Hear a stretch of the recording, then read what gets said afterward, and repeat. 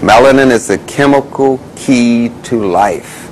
There is nothing else to study in science but melanin. We call it chemi, which means black.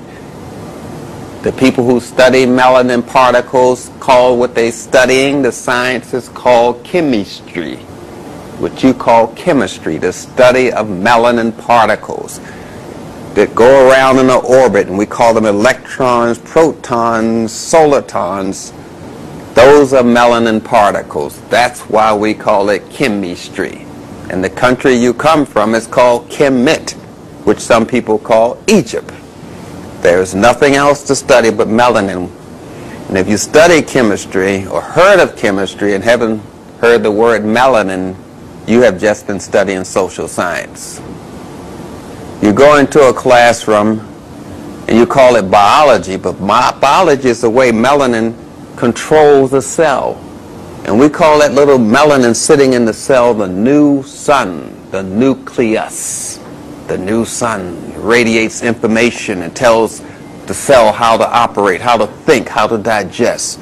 That's melanin. Biology is the study of melanin and how it communicates. There's nothing else to study if you're going into the living sciences. Melanin plays a part in your historical memory. The more melanin you have, the more you're connected to your ancestors. You can pull on thoughts that you didn't even know were there because melanin gives you ancestral memory. That's based on melanin. That's how we classify races, based on their melanin content. It's not the quality of melanin in your skin we're talking about. Doesn't mean a light-skinned brother is less black than you are. We're talking about the melanins produced inside their body by the pineal gland. That's the melanin we're measuring. Every living thing has to have melanin. White people have it, but they have a lesser amount.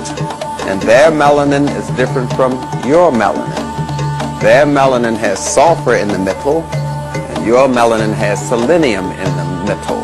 There are two different types of melanin that could not biologically come down the same tree. That's physiologically impossible for a white person to evolve from a black person. It's two different melanins. That's why every scientist says the theory of evolution. We never say it's a fact. Never. We say it's the theory of evolution. It's not a fact. Theories are something you need to just get through the day. I have a theory that I'm going to be a millionaire. It helps me get through a day. But I don't know. I know it's not real. It's just a theory. And we use theories just to get through information in science. It just helps us to focus stuff. But we know they're not facts. So we never say the fact of evolution. It's a theory. It helps us focus our information, get through some research. That's all. And when we finish with the theory, we throw it away.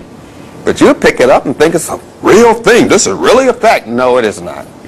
Just stuff we make up to get through the day, keep us focused. The theory of evolution, the theory of the speed of light, the theory of gravity, the theory of this and that. They're all theories. Can't prove none of it. Theories.